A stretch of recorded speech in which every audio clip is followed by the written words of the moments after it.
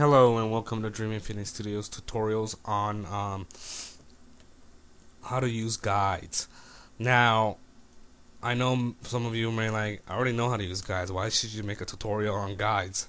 Well, there's a lot of secrets about the guides in Illustrator that not many people know about, and they're actually really useful, especially if you're doing a lot of designs based on angles and just designs that go all over the place. Now, I'm gonna first talk about some I'm gonna load up basically some pre-existed business cards for now.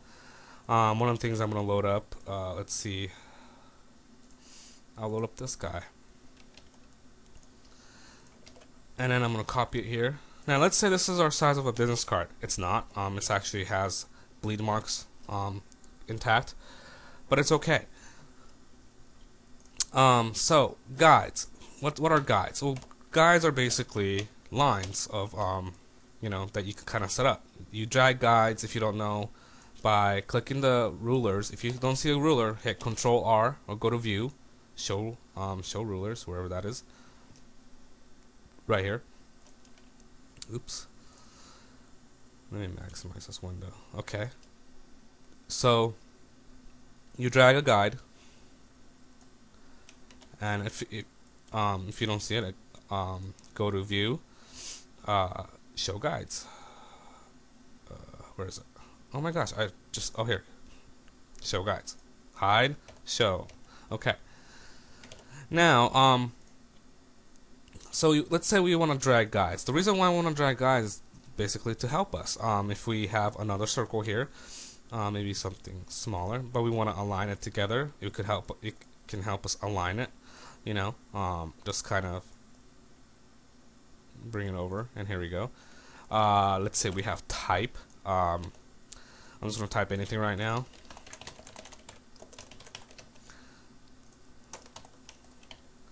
And then, let's see. Let's say we want to align this. Let's make it smaller. Well, guides help us. Guides, we could do horizontal and vertical. But one thing you guys didn't know is that we can do diagonal guides.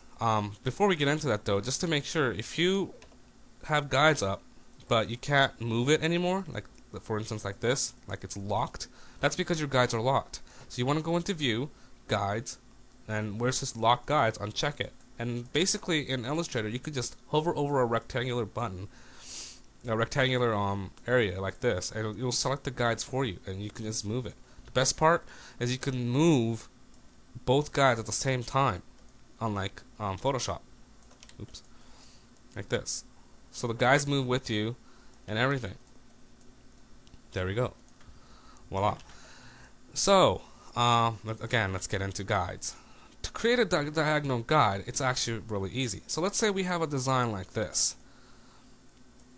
I'm going to delete these two right now. Let's say we have a design like this. We want this to exactly match the baseline of the top of the square and the text, the bottom of the text. So basically we want it to be sitting like this, but in a different angle, like that. Now, we can do it like that, just how I did it right now. Basically constrain, when you drag things in Illustrator, you can constrain the drag. For instance, if you hold shift and drag, all it does is move left and right. Or if you want to do up and down, all it does is move up and down. Now with the 45-degree angle that we set up here, again, all we have to do is hit the rotate button, which is right here, and then just rotate it, holding shift, rotate, automatically 45. We sit, and let it sit, and then we just drag, hold shift and drag, and here we go. It's lined up. Now let's say we have, let's say we have an object that's not 45 degrees angle. So right now I'm going to say it says negative 45 right now. Let's set it to negative 30. Now we can't constrain a proportion of negative 30 accurately. We're going to have to sit in there and kind of use our eye. So what do? Well, we kind of have to use our eye no matter what, but we can still use guides. And to do that, we just basically bring down a guide like this, right click, select the guide, right click, transform, and then we do rotate. And then we do negative 30. Look at that. That is an guide on a 30-degree angle. And we select it, move it, then we move this text along the lines of the 30-degree angle. So we could just work kind of, carefully for now.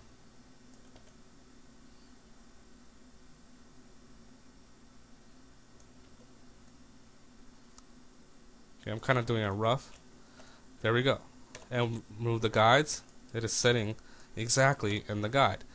The cool part about this is you can actually, do various other things.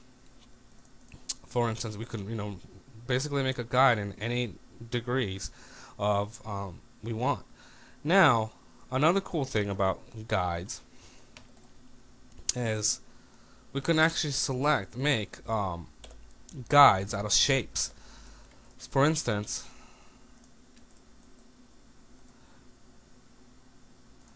we have a line. Well, actually, there we go. So let's say we have a business card design.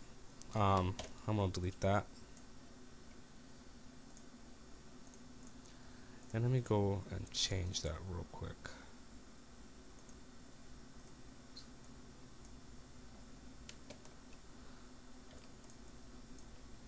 So let's say we have a business card and we want to set up guides. Well, we can do that, but we don't have to have guides stretched out all the way from left and right.